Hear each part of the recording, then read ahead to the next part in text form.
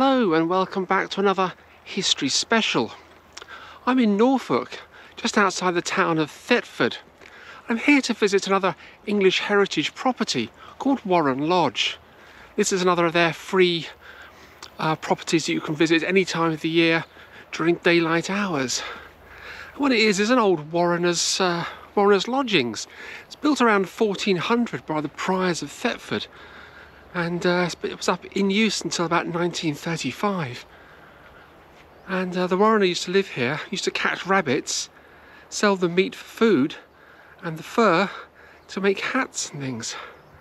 So let's go inside and take a little look. Gosh, I can't get too far in because got the bars on the windows through the door here. But just in front of me is the stairs which goes up to the upper level, and you've got a fireplace down here. Go out to a fireplace in the upper levels, along with plenty of windows as well. So the rabbits would have been hung down here in this lower level, and the Warrener, the chap who collects all the rabbits, would have lived upstairs. It's actually fortified as well, so it could protect the Warreners against any armed poachers. And poaching was rife in the English countryside. It has been throughout history of all sorts of animals, from the king's deer to swans, all the way through to rabbits and crops. And there were frequent attacks on by poachers on Warren lodges because of all the food that was inside, and the product could easily be taken and sold. There was a ready market for for rabbits, especially for their meat.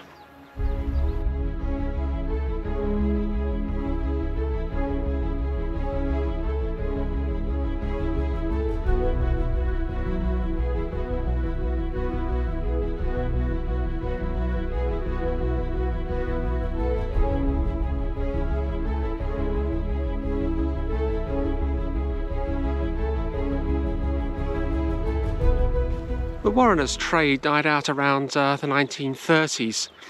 The last Warrener here was about 1934, when this lodge was in use.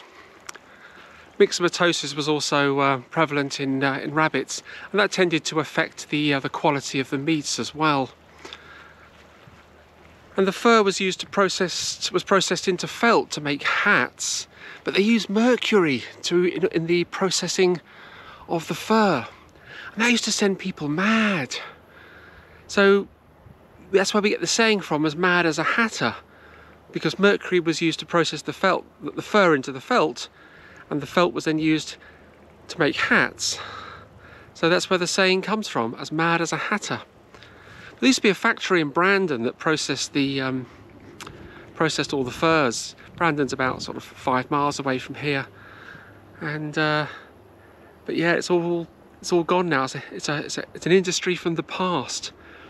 You can still buy rabbits in the shops, and there's a lot of evidence where I'm walking of droppings from rabbits. So there are still rabbits in the area, although nobody actually harvests them for food anymore, and their fur is. I don't think there's a market for rabbit fur in the hat trade. I think they use more synthetic materials these days.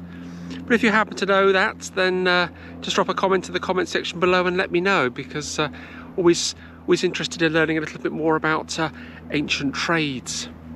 But it's an interesting building from the outside. It's flint structure, there's plenty of windows, a large door at the on one side.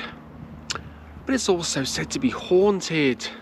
There are 2 ghost stories that are centered around the building here. First is a rabbit that's said to haunt the place. I don't believe this story for a moment. It's said to have red eyes, and it sits in the doorway, and it has red eyes and hops around. Now, yeah, I don't believe that one either. There's also the face of a Warrener who's seen from one of the upstairs windows, and he's said to have no eyes and no mouth, no face really. He's got sockets where his eyes and mouth used to be. He's dressed in blue and cream. Apparently he's been seen here as well. I don't know if that's true or not, but wherever there's an ancient building, there's always a ghost story or two floating around. Some are made up, and others perhaps have some truth to it, and it could well be haunted by a former warrener who may have come into contact with a poacher in the past and perhaps been killed or died here.